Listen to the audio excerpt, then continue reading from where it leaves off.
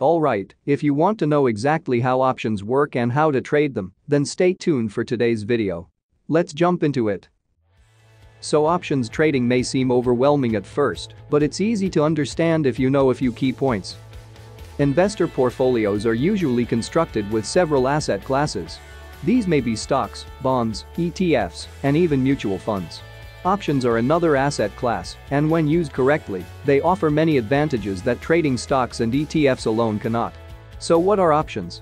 Options are contracts that give the bearer the right, but not the obligation, to either buy or sell an amount of some underlying asset at a predetermined price. Options can be purchased like most other asset classes with brokerage investment accounts. Options are so powerful because they can enhance an individual's portfolio. They do this through added income, protection, and even leverage. Depending on the situation, there is usually an option scenario appropriate for an investor's goal. A popular example would be using options as an effective hedge against a declining stock market to limit downside losses. If you want to know exactly how to use this and more strategies, consider subscribing as we are planning to make a video about this very soon. But options can also be used to generate recurring income. Additionally, they are often used for speculative purposes, such as wagering on the direction of a stock. But remember, there is no free lunch with stocks and bonds. Options are no different. Options trading involves certain risks that the investor must be aware of before making a trade. Only if you have the right strategy, you'll be successful. So definitely make sure you are subscribed to don't miss our future video about the best option trading strategies. Options as derivatives. Options belong to the larger group of securities known as derivatives.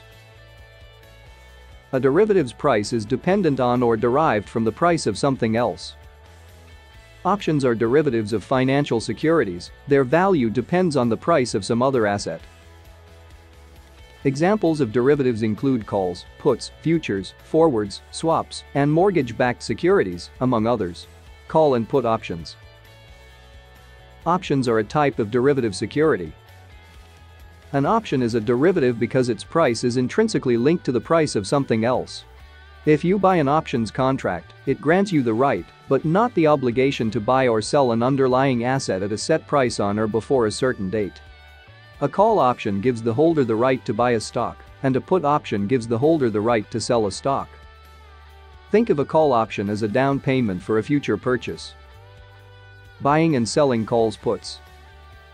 So there are 4 things you can do with options. Buy and sell calls or buy and sell puts. With stocks it's like this. Buying stock gives you a long position. Buying a call option gives you a potential long position in the underlying stock. Short selling a stock gives you a short position. Selling a naked or uncovered call gives you a potential short position in the underlying stock. With options it's pretty much the same. Buying a put option gives you a potential short position in the underlying stock. Selling a naked or unmarried put gives you a potential long position in the underlying stock. Keeping these 4 scenarios straight is crucial. Alright, those were the absolute basics of options. But, as mentioned above, if you really want to start investing in options, you need to have some strategies. Therefore, we are currently working hard to make another video with the best option trading strategies. So please make sure to subscribe and like the video to support us with what we are doing. Thank you very much.